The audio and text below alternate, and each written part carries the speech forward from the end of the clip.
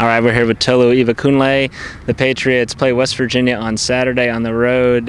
Tolu, can you just talk about this past week? You guys have had about 5 days. You'll have had about 5 days off before you play again. What have you guys been working on in practice? Really, we've been working on technical stuff and how we're going to prepare for West Virginia. That's pretty much it. We've had a bit of rest as well.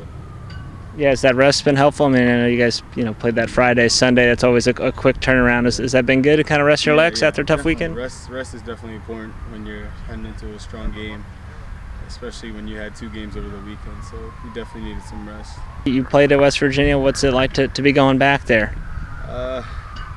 It's just treated like any other game, to be honest. I mean, friends on the team, but just my friends at the end of the game, but not during the game. You guys going forward now, I mean, obviously a big game against West Virginia, and then I think you got High Point, Siena, and a couple weeks away from conference. What are you guys looking at this point going forward? Just kind of turning things around? I mean, it's still a lot of soccer left. You feel like this is a team that can still kind of right the ship? Oh yeah, definitely. We can definitely turn things around. We're still getting to know each other, but definitely chemistry is there and it's building. So definitely be going strong last bit of the season. Awesome.